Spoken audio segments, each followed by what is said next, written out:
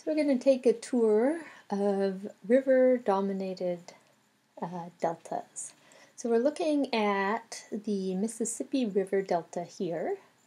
It's flowing into the Gulf of Mexico, which has some waves and tides, but the Mississippi River brings in so much sediment from draining the interior of the North American continent that this delta is really dominated by those river processes.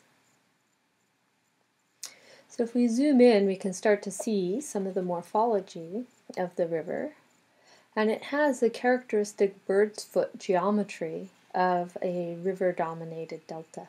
So the main channel is running in through here, and it's got these branching channels that are a little bit like the toes of a bird. Now I'm showing this in Google Earth, and the color difference here is due to the differences in the imagery itself. We'll zoom in a little more, and one of the things that becomes apparent is the branching of the channels that creates that bird foot texture. So again, here is the main river channel, and this white area are buildings. The highest point in the delta is the levee right along the river channel, and then the greenish areas, greenish-brown areas here are bays that connect to the Gulf of Mexico, and the greener areas have more vegetation in them. And so this whole area is built up of sediment supplied by the Mississippi River building out into the Gulf of Mexico. So we're going to take a look at the channel and where it enters into the Gulf.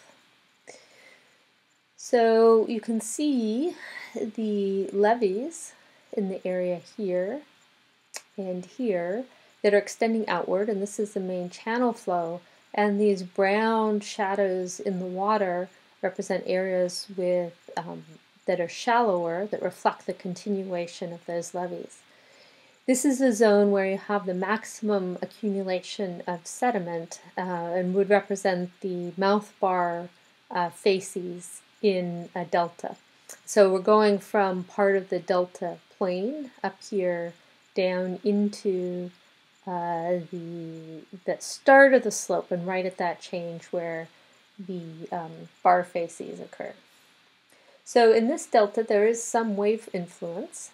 So if we go to a channel that's further to the east, there are two lines here. That light color represents beach deposits.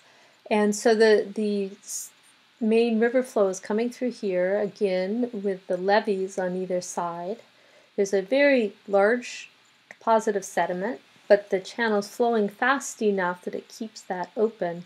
And then there are waves coming from the bay that's reworking that sediment into these wispy little beaches with a little bit of islands on them. So even in this particular case, the delta is dominated by the river, but there's still some parts that are influenced by waves.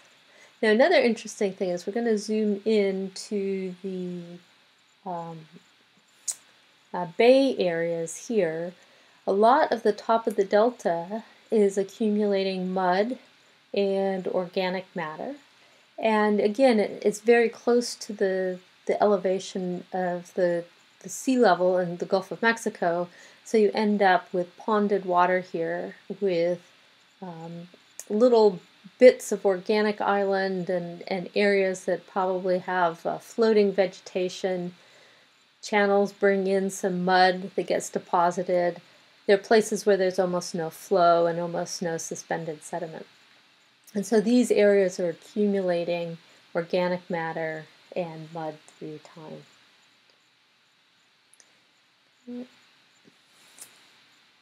So the Mississippi River is one of the largest rivers in the world, and it creates this delta. It does actually have a subsidiary that cuts off to the side.